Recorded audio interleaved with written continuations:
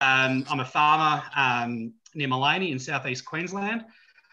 I just wanted to spend 30 seconds or so talking about AFSA before I hand over to the main event tonight. The Australian Food Sovereignty Alliance is a membership-based organisation that fights for the right to have nutritious, culturally appropriate food and the right to design a food system that suits us.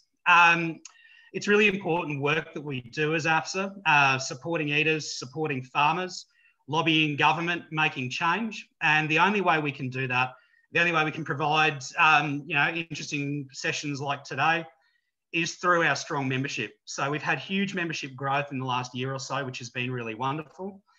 If you're not yet an AFSA member, please check out our website. We would encourage you to join, particularly if you're a farmer joining in today. There are really significant benefits in having the solidarity of an organisation like AFSA. So I'd encourage you all to drop what country you're zooming in from in the chat. I can see a few people are doing that already.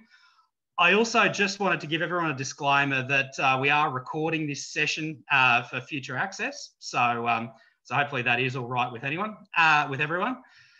What I'm going to do first is hand over to Tyson Yunkaporta to introduce himself briefly. Then we'll hear from Tammy Jonas about the context of the session today. So Tyson, I'll hand over to you, mate. Hey, how you all doing? Yeah, I'm not that much of a farmer, actually, I got to tell you. So I hope I got something useful to tell you today. Yeah, I'm talking to you from Bunurong country. Yeah, I've got this sort of small rental property, but there's enough like little bits of dirt. I mean, it's not like living dirt, it's like dead dirt, but there's a few bits of dirt out in the yard there that I've been, you know how you get evicted and then you start in a new place and then you spend 6 months bringing their soil back to life for them, and then they kick you out and you go to the next place. And, so I'm just going through that right now.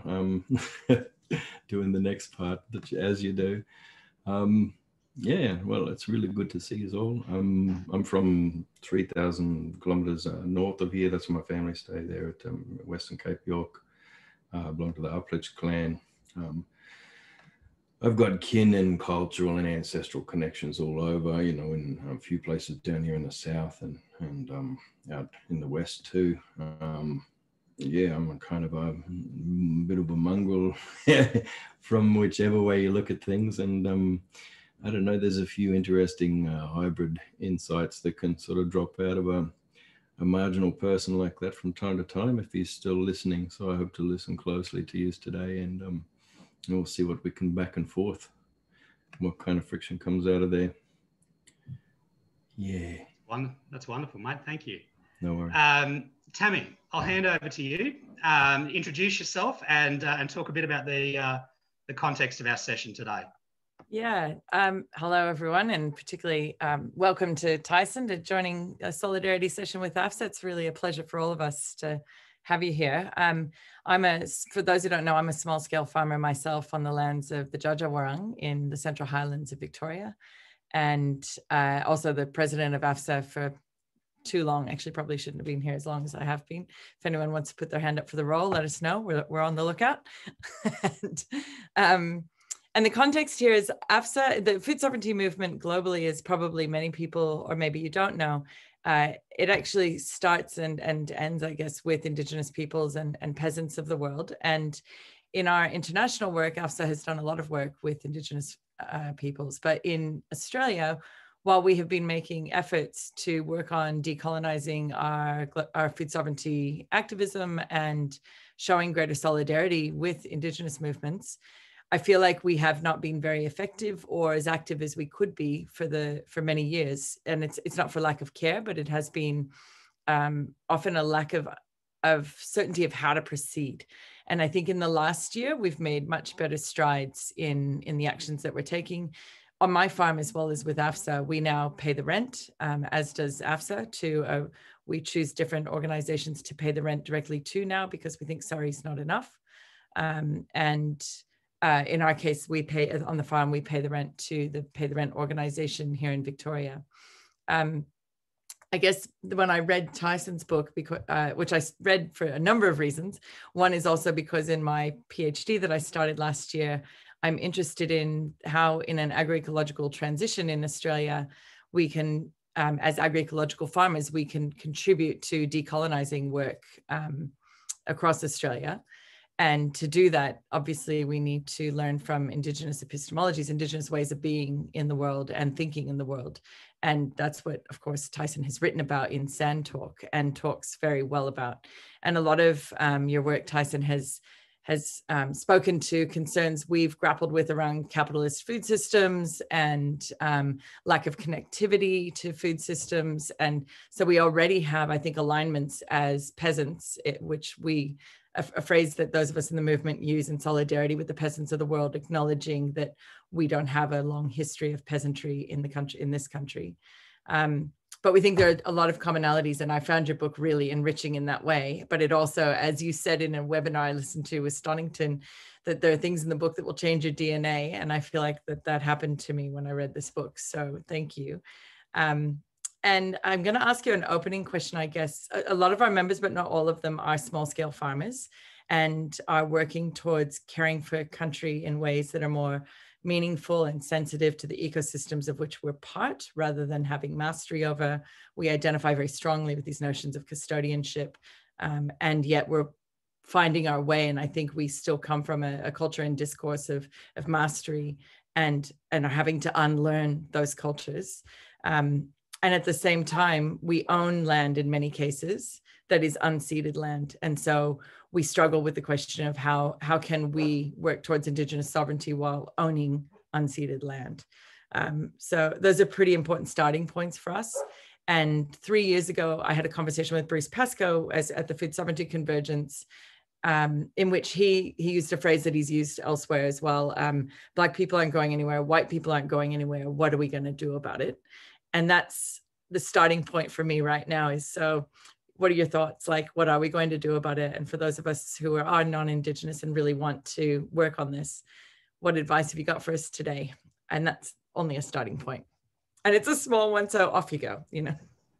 The world's changed too much for the old simple solutions. You remember in the good old days, we used to just answer that question with, oh, we'll just keep shagging each other until we're all the same color. And like, that'll be fine, then everything will be good. But I mean, you know, we pretty much are now. And, you know, half the black fellas you see are like, you know, don't have really dark skin. And then half the settlers are from other places in the world and, you know, where there's a bit of melanin kicking around and, you know, and, you know, like I say in the book, half of my mob can't scrape together enough melanin to scare off a taxi anymore. So, but they're still there, you know, we're still in the same caste system, you know, we're still in the same caste system. And I think your central question around land, especially you as sort of people who are land holders at the moment, to figure out what exactly it is that you're holding and what that title is, and then what it does, and then what you can do. I guess that's the big question, you know. So I don't know, what do you think that is, that land that you're holding? Because you do have a title. Yeah, we do. You hold a title, a freehold title on that. Of what exactly? See, this is really interesting. It was only a few centuries ago that, see, basically, even under the original British mercantile capitalism, you could never have your land seized legally. You know, in like foreclosing on a debt, nobody could take your land. You know, originally, they just invented that stupid little loophole of the mortgage. They invented that to trick Native Americans out of their reservation, out of their treaty lands, the reservation lands under treaties. You know, so they get them to sign a document, you know, say, oh, we're giving you some tomahawks here. We just want you to put an X on this piece of paper there. And, you know, so then they come back in 6 months and say, well, you owe us interest. And they're like, what's interest? So they're like, well, then we foreclose on your land and off you go. So it was just a trick to get Indian land back. And so and it was so successful, they started doing it everywhere. And they thought, you know, as with all disgusting policy against Indigenous people, against peasantry, serfs, everybody on the planet, as with all mistreatment and genocidal policy, it doesn't stay with the, you know, original people that it's guinea pigged on. That's just a trial. They're just trialing all of these terrible policies that we call racist. It's worse than racist, people. They're just trialing these things on us, because every single one of them, when they get it right, they move it across to all of you, from welfare reform to everything, you know. And basically they just keep ramping that up until, you know, all the people in all the castes on at least the bottom 50%. Even in a lucky country like this one, you know, everybody's copying that. And more, it's about squeezing, it's about wealth transfer. But anyway, this particular mechanism, they actually ended up with a few technologies, and a lot of it was around cartography. So they basically mapped the entire world on a grid system using these weird instruments. So when the entire, you know, surface of the planet was divided up into these enclosures, and it's important that they be enclosures and enclosed, so that every square of land, you know, was an enclosure that was cut off from the others. So there's basically, and that was the way it was treated, you know, so that there couldn't be a free flow of energy, information, matter, resources, you know, in the complex dynamic system of a bioregion anymore. You didn't have that. You had parcels of land that were enclosed and altered, and, you know, and so they did wreck the land. But worst of all, it put this financial layer over the landscape and over all of our lives. So what is it that you're holding there? What you're holding is capital. And well, what do you think the majority of capital is on the planet? What kind of thing is it? What category of wealth is the majority of capital on the planet? It'd be mineral resources, wouldn't it? It'd be what? Mineral resources, like mineral resources. You think it's maybe bonds or the stock market or derivatives and all this sort of stuff. No, still, even today, 2/3 of all the global capital is land. So if you hold land, you hold a very, very shrinking sort of capital asset, you know. Now that's something, what you're supposed to do with capital is borrow against it. So they try, with most farmers in most countries, they try to put market pressures and supply chain pressures, and they just tweak the prices just enough so that you have to keep being in debt, because they need every single tiny bit of capital, especially land as capital. They need people borrowing against it, because that's what creates the size of the economy, which is mostly debt in the end. So you think about how disruptive it would be if you decided somehow collectively, this land that we hold is not capital anymore. It's like, I'm not like giving up my wealth and just giving it away in a big progressive bleeding heart gesture of reconciliation. I'm actually disrupting a global financial system that is destroying the world. How can we collectively, creatively disrupt that system? By trying to reimagine what our land is. What if you came up with another way? I don't know what it is, because I'm not here to give people answers, but this is a good question. What if your land was not capital? Yeah. And what if you all agreed on that and you informed the world of that? You would still have the right to enjoy it and to be upon it and to, you know, have a really big say in whether someone was allowed to come in there and wreck it or not. You know what I mean? And you would feel like, yeah, this is my place. Like, I belong to this place and I belong here.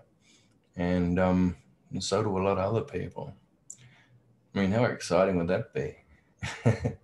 Yeah, I'm familiar with, so I know there's a farm up outside of Canberra, I think it's Millpost Farm, who have created basically an opportunity with their local mob to have open access to the property so that they can come and walk country and perform ceremony and continue with some traditional ways. And that's been their way of making that land available to everyone, not only themselves. Yeah.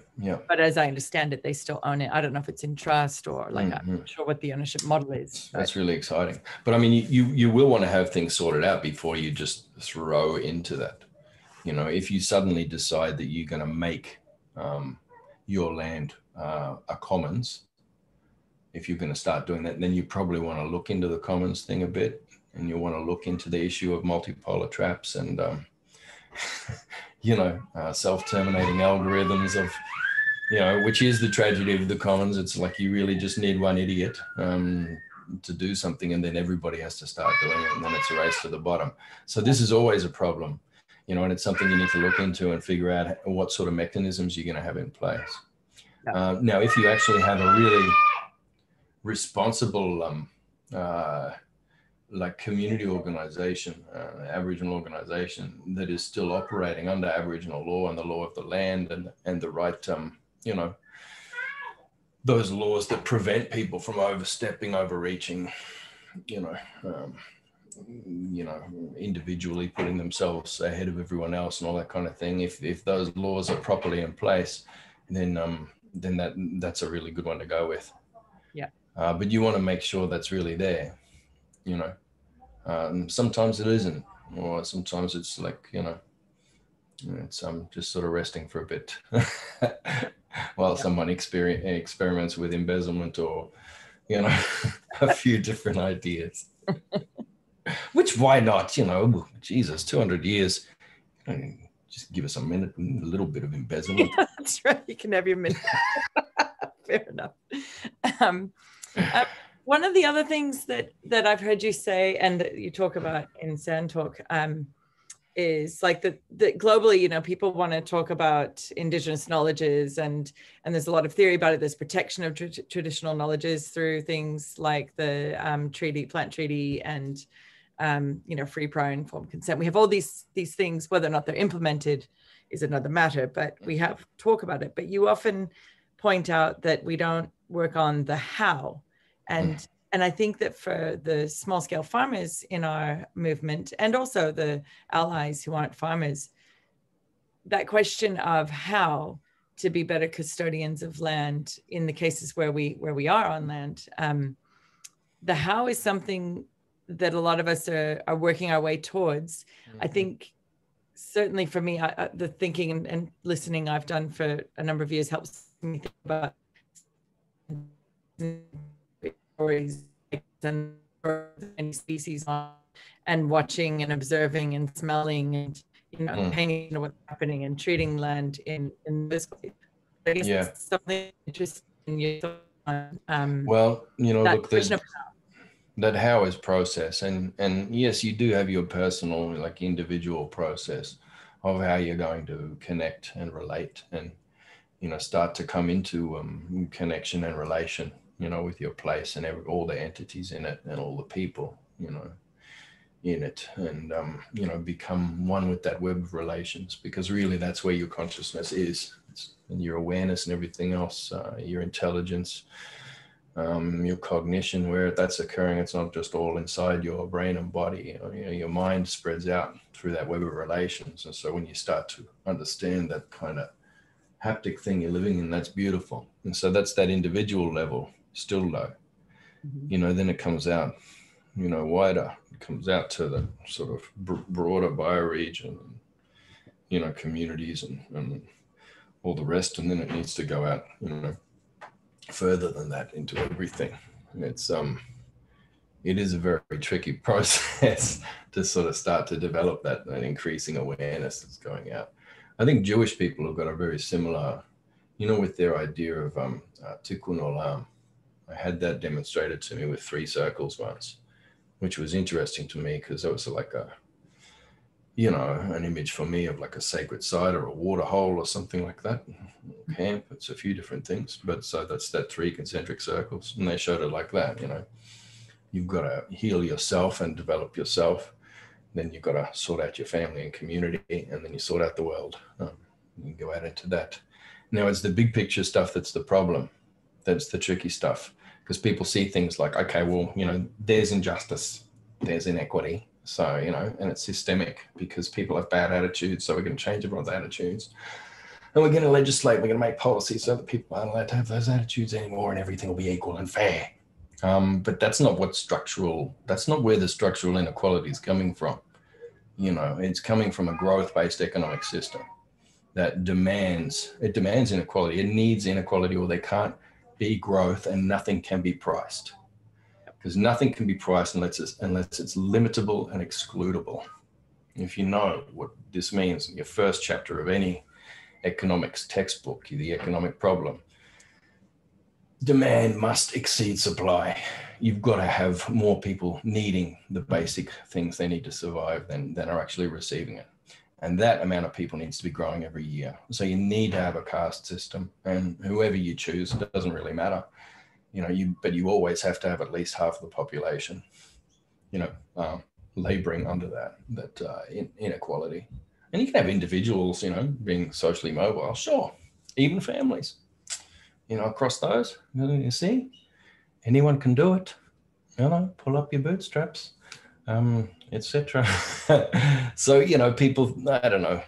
I think most people don't really see, the pattern and what, the actual mechanisms that create inequality, So a lot of the problem that you articulated at the start between, settlers existing and, basically the settler and the settled are going to be here for a good while. So how are we going to sort that out?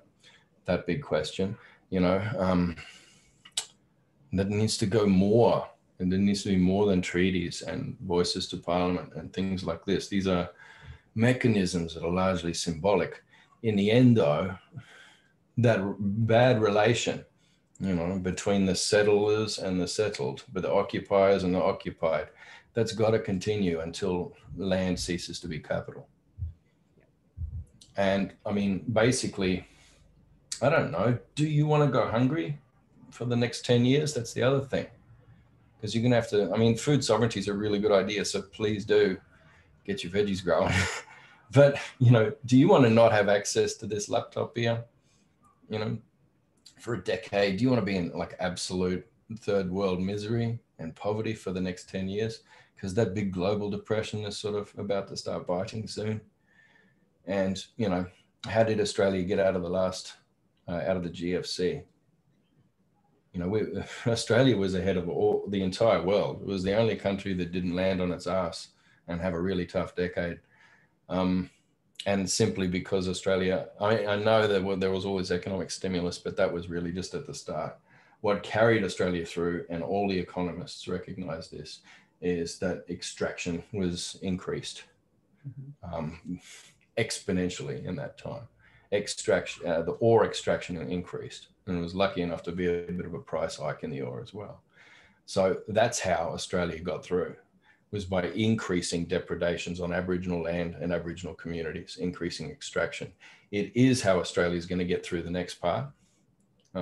Initially, under this particular government, mostly with natural gas, lots and lots of fracking, lots of big gas plants and everything else, all on Aboriginal land, all destroying Aboriginal land, all extracting from Aboriginal land, and also needing to implement very heinous policies of control in remote Aboriginal communities, which will include modified curriculums in schools, ramping up welfare reforms, probably having to bring in the Racial Discrimination Act, from something that we there'll have to be, I don't know, another media campaign about Aboriginal domestic violence or something, a whole heap of propaganda around that. So when you start seeing that, that'll be coming in and everything will be changing. So basically, I don't know, do you want your civilization to continue? That's another question you have to ask yourself, because without destroying us, you're not going to be able to keep having this computer here. Where do you think the rare earth metals are going to come from for this computer and for the solar panels for your clean energy, allegedly clean energy? The rare earth metals can't come from Mongolia and China anymore because they're cutting production back. Those mines are being opened up on Aboriginal land right here, and the refineries and everything else. That also means they'll have to store the radioactive waste, because you do get radioactive waste from processing those rare earth metals. They'll have to be stored on Aboriginal land as well. Aboriginal communities are going to have to be pretty much destroyed over the next 10 years in order for you to be able to continue having Zoom meetings like this.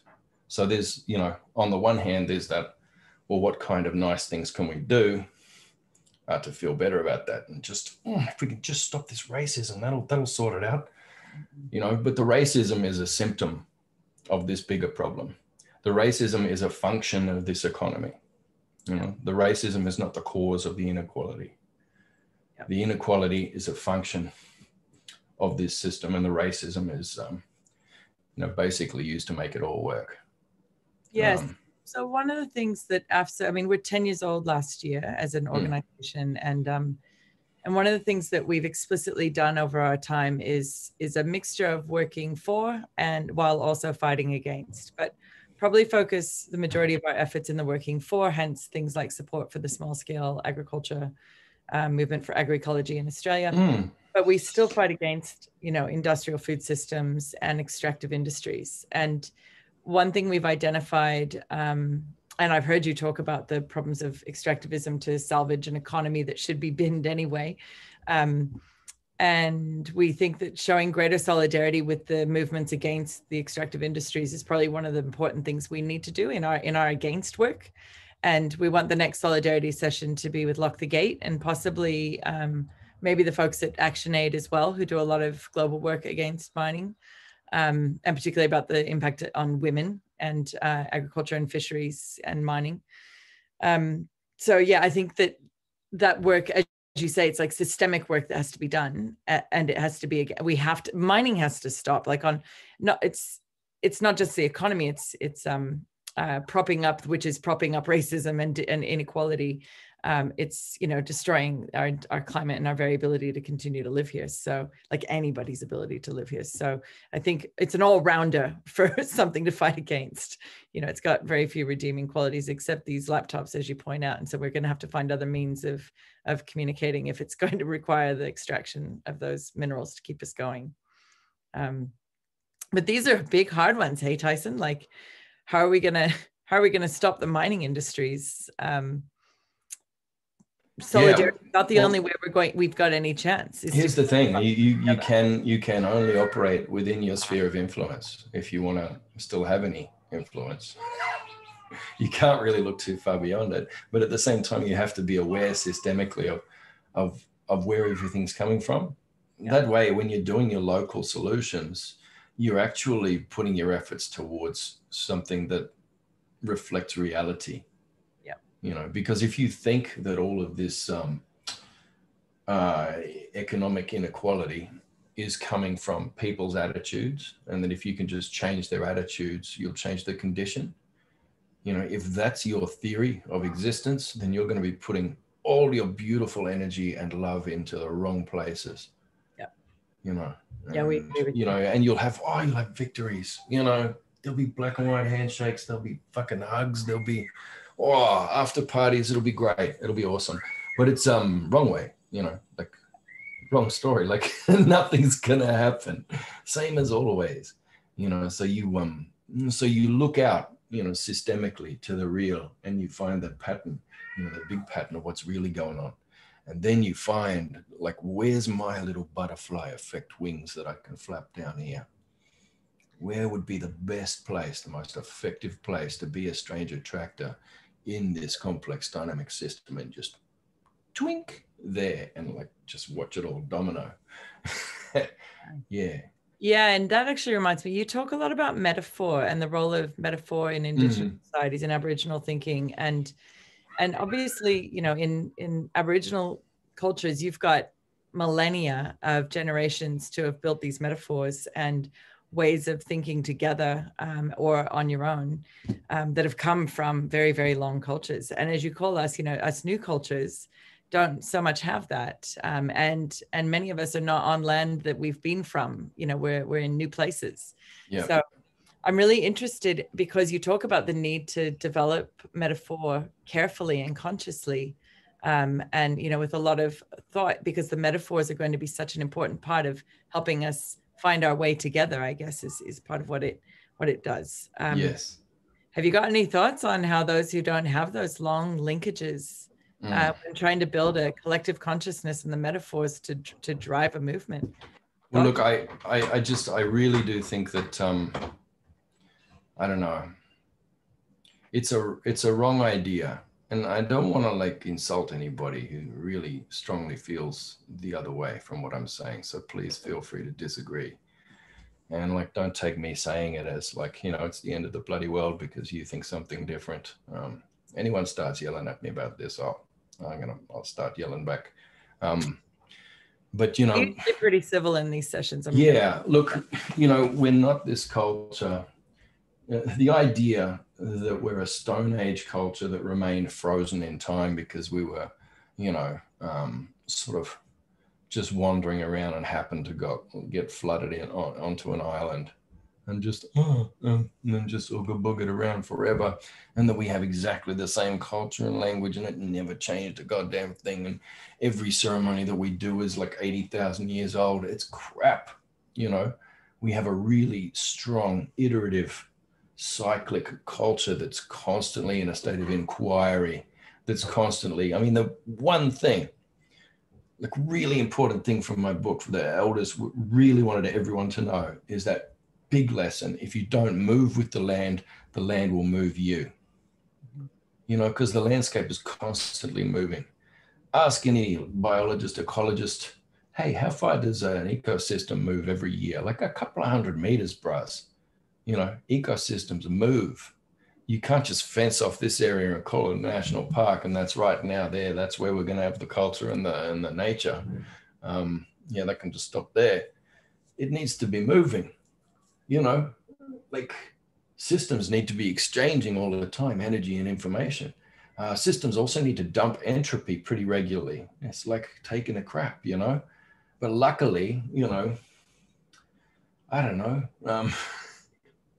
Any system's entropy is another system's lunch, if you know what I mean. So we're constantly cycling that around, and it's got to go through all these healthy interconnected systems, and that's the way it has to go.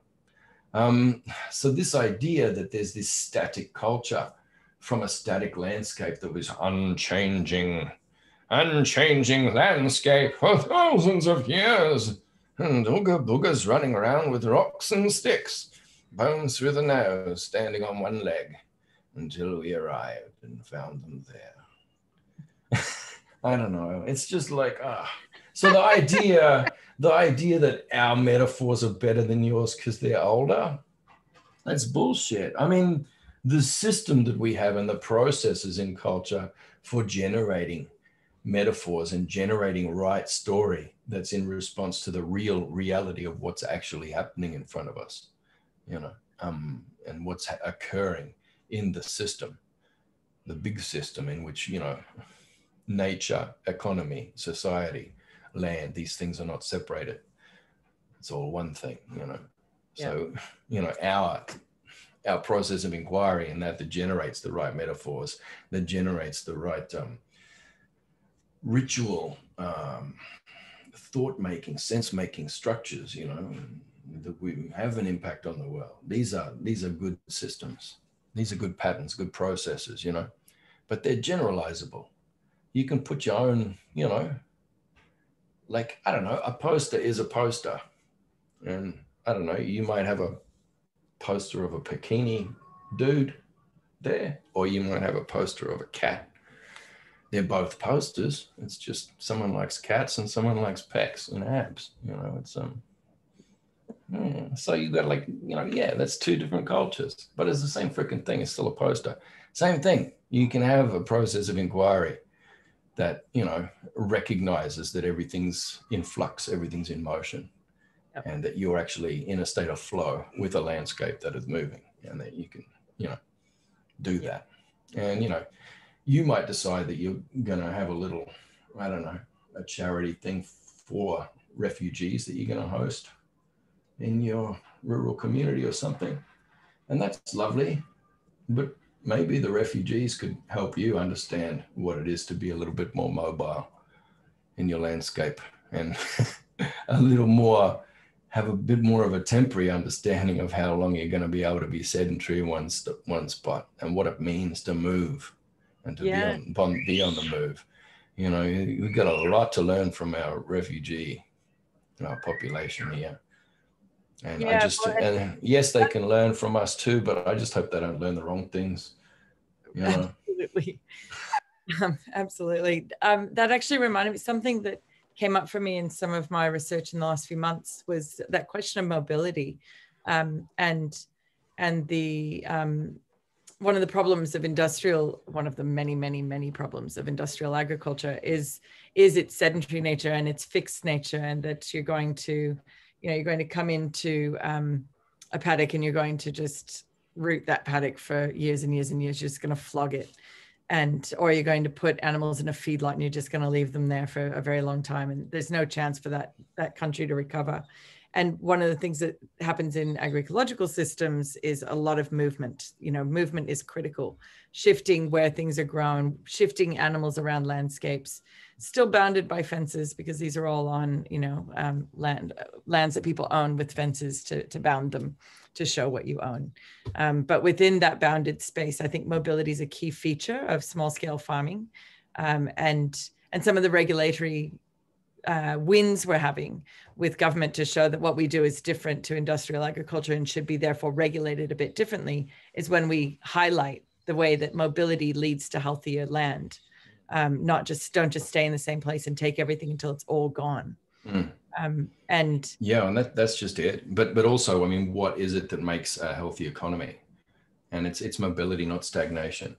And that basically at the moment with the idea of the accumulation of capital, land, bonds, precious metals, art, stocks, liquid assets, all these sorts of things, and you accumulate cash in offshore accounts, you dodge the tax, you do all that kind of thing, you do derivatives into infinity. I don't know. The idea of the accumulation of vast stores of wealth that must remain stagnant, that's death, that's entropy. There's no velocity of any of those dollars in that economy. And that is what a healthy economy is. So at the moment, our economy is shut in Australia. It's just limping, it's crawling across towards the finishing line on bloody knees for this next financial year coming. But, the stock market's never been healthier. Yeah, I mean, the rich, of course, have bloody tripled their wealth in the last 6 months. It's huge. The stock market's really healthy. It's not an indicator of economic health. So think about what is. It's in your local communities where you've got systems in place that ensure the velocity of the dollar locally. So the idea is, how many times can you spend the same dollar in your community or in your co-op? And you think about it. So instead of having these supply chains, going out, what if you have these supply kind of ecosystems, and I'm probably preaching to the choir here, you've probably got a co-op here that also feeds into, this thing, and then that gets invested back around into that manufacturing thing locally, which then comes around to the forestry thing, which then comes around, you know what I mean? So if you've got these, interconnected, cooperative, groups and organizations and businesses all feeding into each other. So when money gets spent in one place, it moves, to the next, and then that place spends it somewhere else. And you find that in your town, the same dollar gets spent like 50 times before it finishes up languishing in a bank account somewhere. You know what I mean? Yeah, and if you think back to, the goods behind that money, then all you're just talking about the circulation of the things we can each produce until everyone has what they need, and everyone has been able to move on what they needed so that they could get what they needed too. Yeah. And if you keep that local, we all have enough, right? Yeah. Well, money is just supposed to be something that can track the flows of trade and sharing, in an economy. That's all currency is supposed to be. Yeah. And instead, people have turned it into something that they think they need to accumulate. Yeah, well, we can argue that agriculture, we can thank agriculture for that. That's a longer conversation. But there's agriculture and there's agriculture. I'm quite sick of. I'm sick of all these pseudoscientific things that bloody, make all these broad sweeping statements about Indigenous peoples and Paleolithic peoples. Like all your ancestors insulted very often. Like, well, prior to the invention of agriculture, a third of all deaths were homicides. Like what? Where'd you get that? Where'd you get that data? Was that from the Cro-Magnon bloody church records or what? Where did you find that data? That's not very scientific. And so that annoys me. But then they make equally annoying generalizations about farmers. Like, it's like, I don't know, there's a handful of Vikings, trying to grow some freaking beans in the microclimate of the, I don't know, that current that goes up. I can't remember what it's called.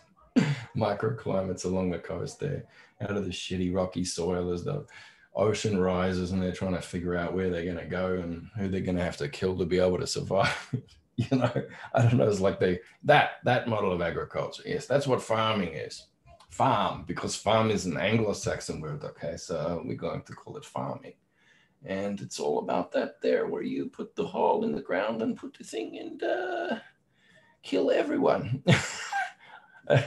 Yeah, there's farmers and there's farmers. I mean, what do you call a New Guinea farming that was happening like before the Egyptians were doing it? Or what you call that one? Is that unsustainable? Is that like making climate change happen? I don't think so. What about what the Aztecs were doing? What about, all over South America where you see those terraces, those permanent things? There's a lot of permanent agriculture been going on all around the world for a very long time. And it's been very sustainable. Yep. And also lots of pastoralism. Pastoralism is a bloody sustainable thing, an awesome carbon sink. Yep. You know what I mean? And, very admirable and very advisable. It also really cuts down the problem of your bushfires and stuff like that. Yeah. So, it's basically, there's been massive, large scale, permanent agricultural and pastoralism going on forever. Quite well. There are some stupid farming techniques, but the generalizations that are made where they lump all farmers in under that, and the idea that farming, agriculture has destroyed, agriculture was the start of the lands when everything went wrong, and that was the perverse incentives and blah, blah, blah, blah. And so now we have hierarchies because we wanted to grow some beans. Yeah, but I don't know. There's definitely merit in the concern that obviously agriculture's been around a lot longer than the sustainability issues that we're faced with now. So to claim that all agriculture is the root of all our problems kind of ignores the first 9,000 years of it, or 9,500 years of it or something. But there's something in the problems of surplus of a sedentary society. And I think, and then, of course, we know as with the rise of capitalist economies, exploiting that surplus becomes, and the role of the state in protecting surplus. And I think it's kind of this huge example of the neoliberal consequence of protection of surplus to the detriment of its own people. And now they're complicit in the maintenance of an economy that's destroying us all. And, in the name of a few. So I wouldn't let all agriculture off the hook, but I agree with you. You wouldn't let all agriculture off the hook, but you can't just bloody, you can't just paint everything with the same brush.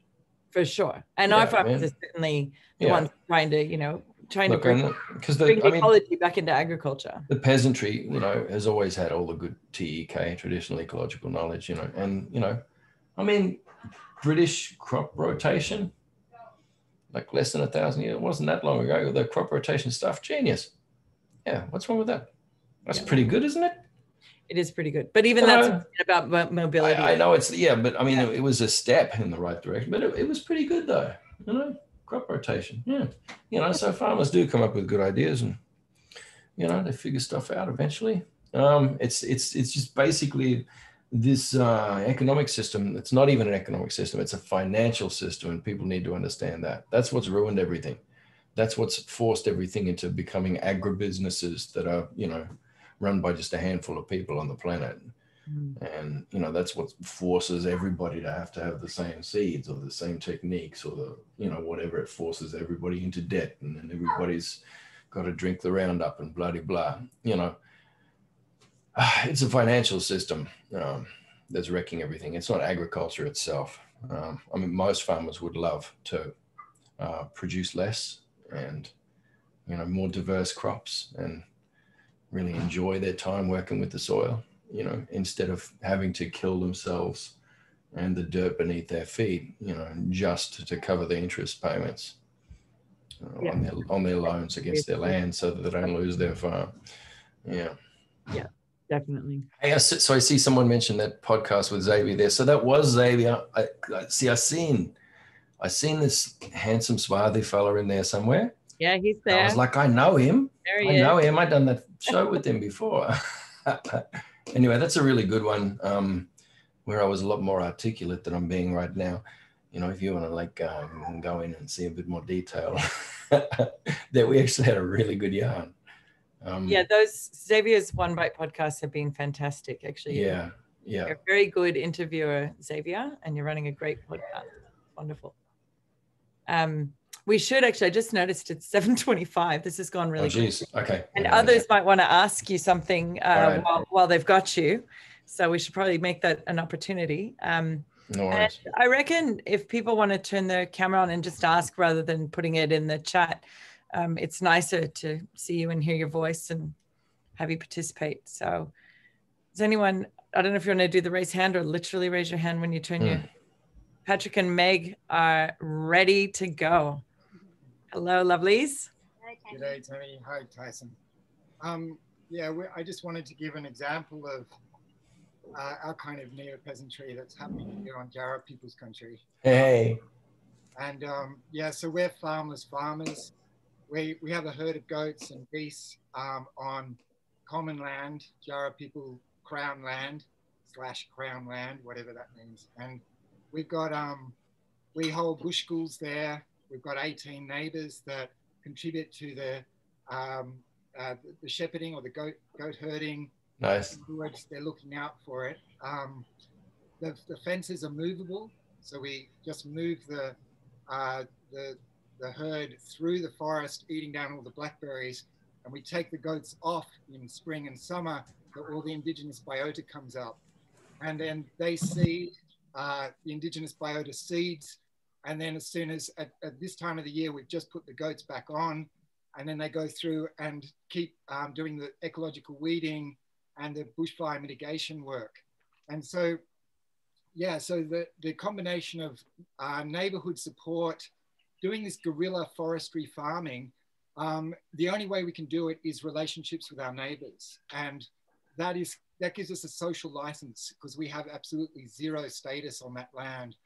It's, I guess, a way of us to reconnect with our ancestors, our ancestral animals, at the same time trying to deal with a dominant weed species to create more biodiversity. And then we eat the surplus male goats as non-monetized meat that we also barter and trade for. And our household is like 75% non-monetized now after 10 years.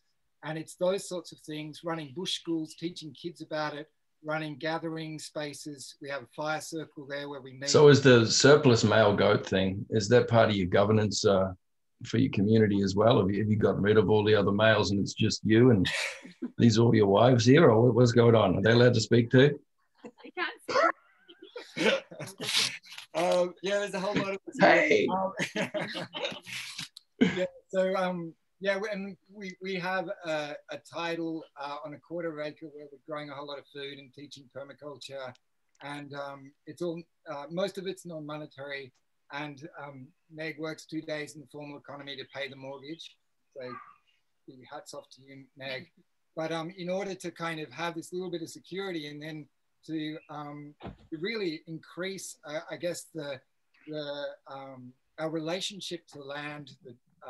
One of the things we did this week was signal out all the saplings that have come up, all the blackwood wattle saplings, which are good medicine, traditional medicine bark, and signal them out, and then get a whole lot of scrap material from the tip and fence around them so the goats won't eat them down. They come up and shade out the blackberries. So it's just it's taken a long time. It's just, and fix the nitrogen.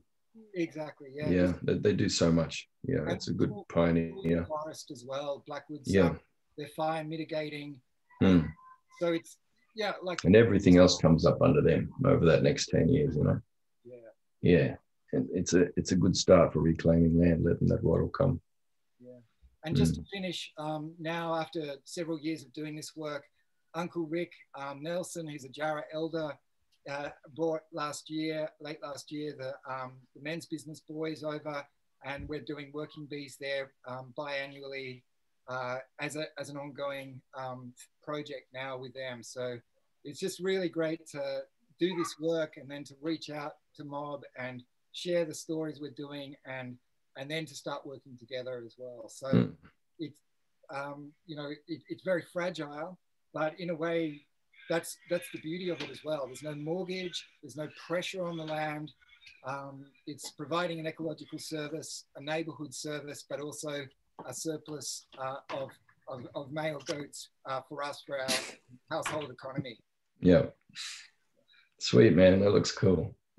It sounds, the only problem is that I've only recently watched Once Upon a Time in Hollywood. And I just keep getting, like, I just keep thinking about Manson, the Manson cult and everything. You've got all these quiet ladies sitting around with you. No, I'm not that quiet. I have a question. Oh, that's good. Thank you. Please say something, because I keep, my mind went there and I can't go away from it. We'll just change that whole yeah. flash you're having. Your term, I can't remember, for being like a special agitator. I'm very interested in this concept. I'm halfway through your book. Strange attractor. Strange attractor is someone who's created a bit of trouble, but is also a deep relational aesthetic, based my life on relationships. I'm curious about that, and I've read your descriptors of sort of how that works, but I don't know, I can't really understand how the difference between troublemaking within that, I guess, a bit, and what is this other thing that I'm very grounded in and have done for a long time, which is just essentially, care work and kind of clan work, I guess. Not, I don't have any formal way of describing that other than I have 4 kids and I've got these people that would, die for each other in whatever circumstances came up, because you do that, that work. But yeah, that strange attractor, like, how do you not be the narcissist troublemaker, but be a good strange attractor? Yeah. When you're embedded in that work that can almost drown you. You're like, you're there, you're drowning, it's not glamorous, it doesn't pay, It's funny, but the strange attractor work, it's often just something really small that you do that has a knock-on effect, It's about maximizing that. And look, I guess the main thing is just to have those protocols, those operating protocols of making sure that you're interacting with as many other nodes in the system as possible, that you're freely and constantly exchanging energy, information, resources, everything like that, and that you're right across the system, that you have some exclusive groups, but also there's some interaction between those exclusive groups and other groups. You know what I mean? And that you're in and amongst, but between lots of different groups. And the most important thing is that when you're in any of those exclusive groups, you remain as different as possible as the people around you who are most similar to you. Because that's the diversity principle in there. Like diversity isn't just about having a few different people from different countries on your board of directors. Like you have to. The opposite of being woke in a way. Yeah, it's not just like, well, we need to have someone who's not white in our barbecue or whatever. That's not diversity. Diversity is, in the group of people, like let's say you're in a women's group, and they're all the same age as you. That's where you need to make sure that you maintain your unique individuality. Because if you end up looking and sounding like the rest of those women, entropy. You never do the strange attractor thing then. And the strange attractor thing, they seem to end up in and around basins of attraction, within a field, within a system. basin of attraction is where things just seem to start happening. And, you know, so you sniff those out and you go and hang around and you think, okay, what can I ping into that basin of attraction to actually make some kind of Cambrian change occur? And you kind of, oftentimes you just sit there and you follow those protocols and something will happen. What you end up with is a feedback loop, you know, where this, what you put in, you know, goes into the system in a kind of closed loop, recycles back around, and then it changes again as it passes through you, and then boom, boom, boom, boom. And then that suddenly that ends up spiraling out into, you know, a big, massive change. And you think, man, I barely lifted a finger, you know. I like wrote one article, or I, you know, like what I mean, you know, books change the world, but not as much as tweets do. Like, do you know what I mean? Sometimes that's just this big swirling mass of crap in space, but every now and then one tweet just changes the whole world. And for that moment, that person was a strange attractor, and they probably didn't know, you know, what it was that made that tweet the thing that would change everybody. Probably nobody really can reverse engineer it, you know, because it's like you might decide you want to end malaria, right, for an African village. And so you're like, you know, we'll give everybody, you know, a $10 bloody mosquito net. That's it, finished, no more malaria. You come back in 6 months, there's just as much malaria, you know, but people are eating heaps of fish because they have these deadly fishing nets now, you know, like, you know, things change, but not in the way you hoped. And, you know, and you might think, well, what are we going to do? And there's all these people dying of sickle cell anemia now, that they're eating the fish, and with those people dying of anemia as well as malaria. And so then you think, oh, we'll get CRISPR in here. We'll do some gene editing to get rid of sickle cell anemia, and then that'll be fine. But then you find out that, like, you know, if it's a recessive gene for sickle cell anemia, that makes you pretty much malaria proof. And so in taking away the sickle cell anemia, then everybody actually did die of malaria then. And then you're thinking, oh shit, what did I do? And then, you know, the giraffes, something weird starts happening with their necks and you don't know why. And that's just, yeah. So, you know, not every strange attractor action is a good one, you know, but the more you tinker with complicated stuff, the worse the outcomes are going to be. But the more you're in a flow within a system, which you all know, because I can see that looking at your garden, you know what you're doing. You know what edge is. I can see that. You know how to make that work for you. Yeah, you understand. So yeah, you just keep doing that in everything, and it'll be dead. It's really great though too, Tyson, that I'm glad, thanks for asking the question about strange attractors, because I think that fits again with why we do the solidarity sessions, because we're trying to keep connecting all these autonomous, diverse people, whether they're in organizations or individuals, to keep bouncing off each other with their diversity and then amplifying when something good happens more quickly, because we're actually connected while still being quite autonomous. Yeah. I think that's one of the things AFSA's trying for. Now, Debbie, I think, has been waiting to... Cool. Just a quick word to that artist family. Thank you so much for putting up with my silly Manson jokes. I enjoy saying silly, cheeky things. Thanks for not taking it personally and getting wild on me. All right, next. Hi. Thanks so much, and thanks everybody for the discussion. It's really cool.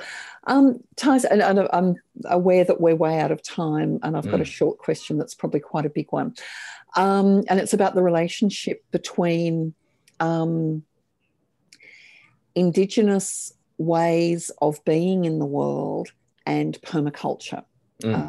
So I'm with the Wallatuka Institute in Newcastle. I've been active in the Indigenous academic space for about 20 years. I've also been active in the permaculture space for about 30 years. And to me, there's an awful lot of synergies between living a permaculture life and living a life in an Indigenous kind of flow thing. It's just a similar methodology. Yeah, permaculture isn't a form of gardening; it's a method of inquiry. Absolutely, about relationships. That's all it is. Yeah, and it's awesome. And in that way, it's similar to traditional ecological knowledge from all over the planet. And it's a constantly shifting, evolving body of knowledge too, that's never the same in the same place twice. And love it. Yep. And it's a method of being in the world. What I do see, and it might, I'm being hesitant about this because I know how many Permies are in this group, and what I do see is not a particularly good articulation or series of discussions. I don't see very many Indigenous people in the permaculture movement, and I see a lot of old white men in the permaculture movement being hailed as gurus, which is, I think, something that's recognised within permaculture as a you know, one of our facets of the permaculture culture. Are there ways of, should Indigenous knowledges and permaculture be talking more with each other, and are there ways of making that happen, or is there stuff happening that I'm just not seeing? Look, there's because of the nature of permaculture, like what we just said before, you know, the lenses that people bring to it are very powerful, you know, and I think, and it gives it different expression. So the place is expressing itself, but also the lenses of the people who are in this relationship of co-design with their place, the non-human entities in that place. You know, it's quite beautiful. So I'm particularly into queer permaculture at the moment. And the people who queer permaculture, and there's some cool stuff going on there. Like just some So I when I connected with that mob, I ended up like, I was like, oh, you got to come into my house. Like, here, look at my bees. Tell me what you think of my bees. Is that the right spot for them? You queer eye my beehives. No, they're mad. And there's just, you see all kinds of people, you know, all kinds of people doing permaculture and bringing that particular lens to it. Yeah, it's deadly. I don't know many Aboriginal people who are actively doing what they call permaculture, but I know many hundreds of Aboriginal people who do sheet mulch and et cetera, you know, who use fire, you know, to burn off around their fence, and then, you know, and cover that with, you know, cardboard, and then, you know, almond tree and mango leaves, and then, you know, sweep up all the mango seeds and coconuts into one spot, and then find the ones that are et cetera, stuff that looks like it's pretty much permaculture, but no one's calling it that. You know, to me. And then there's the dogs all in there, and the pigs, and, you know, there's dugong rib bones just sort of, you know, always around and in the mix. And somehow the soil just keeps doing what it has to do to make good pawpaws, and everybody's happy. Thank you so much. Tyson, I'm conscious that we're over time, and people are probably thinking about dinner as well, although I'm sure that they're also happy to listen for another hour if you give it to them. I think it's been I know it's been great for me. I feel privileged because being in an organization that can ask other folks doing good work to have conversations, I often get to have these conversations, and I feel really, really lucky to be able to do so. And I'm looking forward to your next book already. You working on it already, Tyson? I hope so. Yeah, sort of, kind of. Yeah, it's a lot of yarns I haven't had yet. Right. But the yarns are supposed to be starting in late February. I've scheduled the first one in. And then, I have to make a dugout canoe, and I'm only halfway through it. So I have to do all the carving first. I've started, it's too, I don't know why I went big on this one. I think it might be because I've just had a vasectomy, so I feel like a little bit like I need to prove myself. So I'm doing massive carvings now. It's just taking too long. Nice. Well, we all look forward to seeing what happens next. And I reckon we might, you said to me in a conversation last week that you would possibly be open to another session for our members to go a bit deeper into some of the questions around agriculture specifically. So if we can twist your arm and find that little blue spot in your calendar, sweet. We'll might organize that for members in the future sometime. And And I'm really hoping our next session is going to be solidarity session with some folks from Lock the Gate and other organizations doing the good work against extractive industries. So keep your eyes open for this. Thanks, Amita, who's there in the background behind the AFSA logo, who does all of the work to make the Zoom magic happen. And thanks to Nick for rushing home from a day job to the farm to also get us started here. And just also for your unrelenting work and allyship. It's been great being a comrade together. But Tyson, it's been a pleasure. Thanks so much. No worries. I'm just going to leave you with a provocation question that you can all sleep on. Yes. Do plants that taste good together always make good companion plants? Oh. When you're planting? Boom. Don't even answer it. That's just to think about, because you'll think of 1,000 exceptions and it'll be fun. All right. I've already got like 3, but okay. See you later. Thanks, Tyson. And thanks everyone for coming. Thank you. See ya. Thank you.